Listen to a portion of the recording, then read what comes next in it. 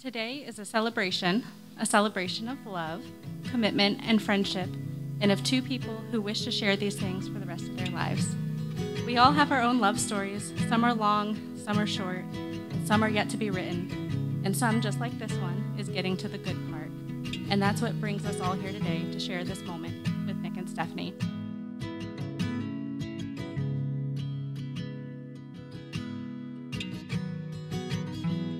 Stephanie, it's hard to believe it's been 5 years, but here we are. You are my best friend. You are beautiful and smart. I love your laugh. I love your smile. And I love your kindness. I promise I'll always be your best friend and partner in crime. There is no one else I would rather conquer life with. I promise to always have your back, to support you, and to take care of you when you're sick. And I promise I will love you forever.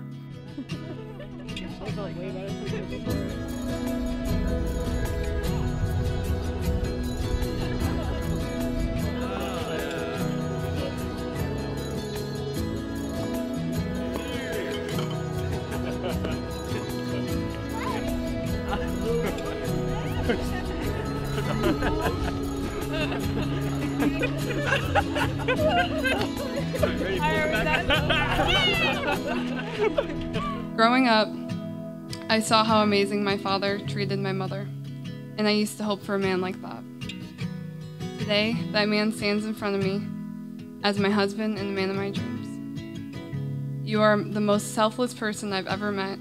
Every day you continue to surprise me and take care of me. You have been the biggest support in my life, and I'm grateful to be called your wife. Nicholas, from this day on, I promise to be faithful and committed to you. I promise to continue to have dorky moments with you and not get mad when you make fun of my blonde moments. When we start a family, I promise to be the best mother I can be. I promise to continue to let you go fishing with the guys as long as you help with the dishes after. You're my best friend, and I cannot wait to grow old with you. It is my pleasure to let you, Nicholas, kiss the bride.